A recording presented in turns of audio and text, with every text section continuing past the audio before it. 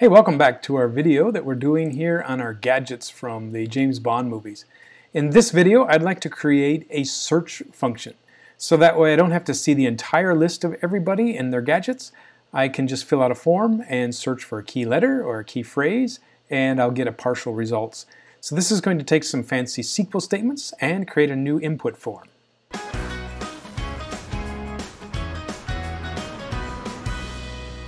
Alright, so what should we do first? Should we attack the database, SQL statements, or the form? So I think from practice it should make more sense to us if we did the form first and then created the database items second. So let's create a form.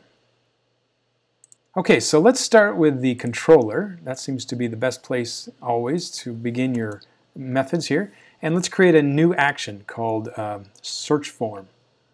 So this is going to be a very simple action. All it will do is display a form. So search form is the name of the method, and it's going to also be the name of the view. So let's go ahead and create this view. I'm going to right click and choose add view, and let's do search form as a good name. Let's pick a model. Now which one would make sense here? There is no really search form on here. So the closest thing I can think of is create, because create will have a place for us to fill in some fields. So we're going to modify it heavily, but we'll start with create, and the model will be our usual gadget, and click add. Alright, so search form is up and running. Now I'm going to run it and just see what it looks like. So here is search form. Now it has pretty much a data entry look to it because we chose the create template. So all I really want is to have a search form with a single field that says name, and we're going to search for some part of the name, and then change the button from create to submit or search. Alright, so we're back in the view here, and since I don't need most of this form, I'm going to select all of these items such as the description, appears in, and with this actor, and just delete them. Now in this part here, I don't also want to have a bunch of stuff for editors for a model. So really all I need is just an input form. So I'm going to insert some data here and then delete the existing ones. So for my form, I'm going to now just put in a regular HTML. So it's type text. The name of this item here is going to be called search phrase. I'll also assign the ID to it in case we need that. And then importantly, the class name is called form-control, which is a bootstrap item. Now I know that's important because of the item that was already in the previous example. So I can probably just knock out the rest of these. They're gone. So I'm also going to replace the label. Let's change it to a label for the search phrase item. And for the text, I'm just going to say search in the name.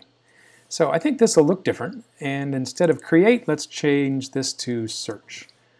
Now we don't have any action yet on the form, so let's probably test it out and it won't do anything. Alright, it looks like we've got ourselves a search form going here. So if I search for gold and choose search, obviously nothing happens because we don't have an action. But we can make that happen now. So I'm also going to move this label, I think, down one row so it appears right above the input form. That might look better. The important part here is what are we going to do for an action? So we're going to do an action and a controller here. So I'm going to call my action is search for name, and it is going to be in the gadgets controller. Now search for name is going to expect a string. So the string name is going to come from this right here. So the name of the input field is going to be posted in our controller as well. So search for name is the new controller's action. So I'm going to copy this and make sure I type it correctly. So the controller needs to have a new action. So the search form is one item, but the next one is the processing. So let's create the action here. So it's going to be called public action results search for name. And in the parentheses, we're expecting to get a value from the form called search phrase.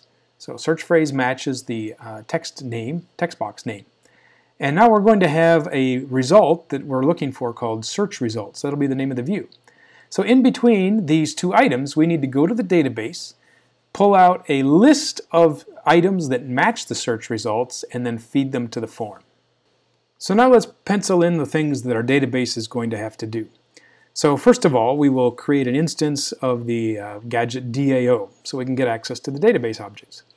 Then I want to get a list of items back from it. So I'm going to call this list search results. So this will be a list of gadgets. And to get that, we're going to have to invent a new method called search for name, and that expects a parameter as our search phrase. Now, as you can see, this doesn't exist yet, so I'm going to go to the potential fixes and tell it to insert a new method, and let's go see if it put it there. So the gadget DAO certainly does now have a new one called search for name. So let's put the code in here to make this happen. So the best thing that I could do is probably copy and paste from the search or the fetch all command. So let's scroll up to the top here, and it looks like fetch all is hiding away, so let's expand him. So I'm just going to copy the entire code right there, and let's paste it into the search results. So where was that? Search for name. This looks like the right one.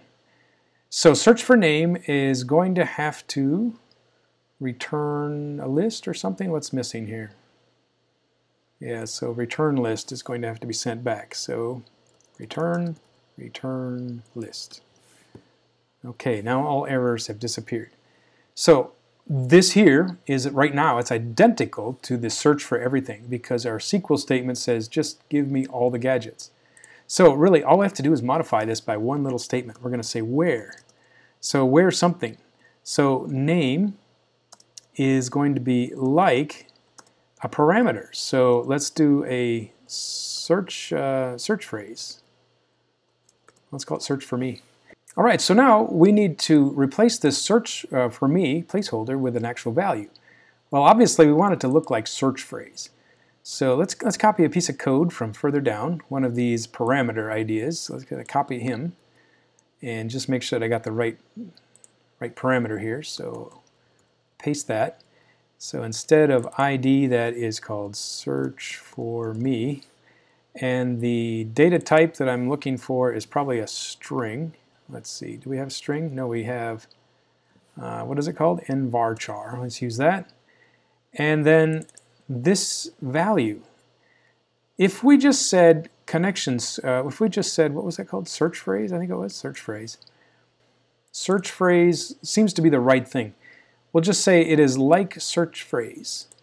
That will work only if you can type the entire name and match the entire name. If one letter is missing, then it won't find the results. So we need to format this with wildcards. So that way you can have some unnumbered letters in front of the phrase and the following after as well. So before and after can be mismatched letters. So we can search for partial matches. So what I'd like to do is to add a statement to the beginning and to the end. So if we put in a % to begin with and then a % to end with it, that will give us the value. So that's one way to do it. We could also do a string format command, which might be a little bit more sophisticated, but this will get us started.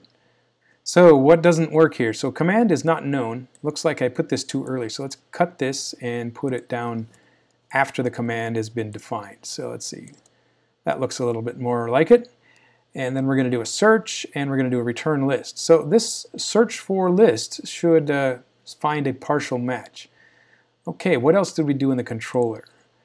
We did search results, and we're going to send that on to a new view. So search results view does not exist yet. So we need to create that. Do we actually need to create that at all? So instead, search results could be interpreted as index. So if we send index a different list than the entire list, it should work. So search results is not really a form that we have to create. We can reuse the index form. I believe that'll run. Let's see what happens. Oh, we have a problem. It says there's an error in the code. Let's go and check it out. Public is not valid. So what in the world happened? I created a mess here. Looks to me like I forgot another closing bracket maybe. That'll mess up your life. Okay, let's try that again.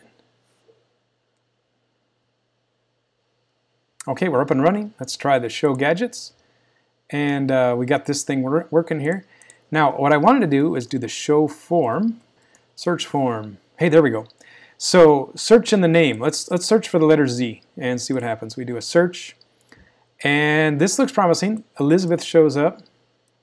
Looks like there's a bunch of Z's. Let's try another one. Let's go back, and I'm going to type in the word gold.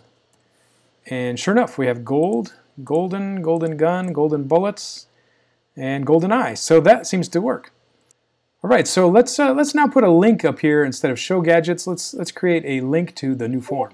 All right, so let's go back into the layout here, and let's add one more action link. So we'll copy and paste our gadgets guy,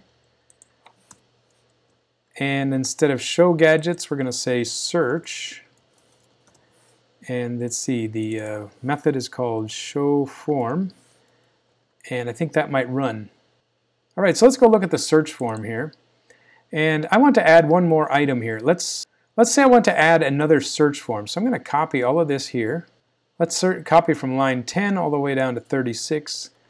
And I'm going to just put another one in there. And this time, I'm going to say, let's put in another paragraph. And let's say search description. And instead of saying search for name, we're going to change this to a new method called search for description. And I want you to modify the rest of this and make it work so that way it searches on a different field. So see if you can make that work on your own. That's like a challenge. So to make that happen, you're going to have to go into the form here, the search for name, and you're going to make another one that's going to be similar to it, but it'll search the description instead. And so that way you can get both results. All right, so let's just test this before I'm done here. Let's choose the search button. Let's see, actually, search form I think is wrong. It's supposed to be search, show form, search form. Which one was it? I think it's search form.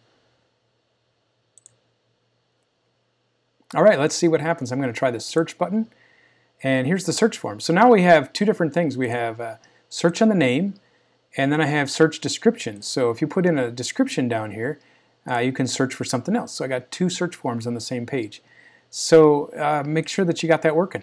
Now we've got ourselves pretty much a fully functioning CRUD application. We can do the create, which is C, read, which we just did here, we show everything.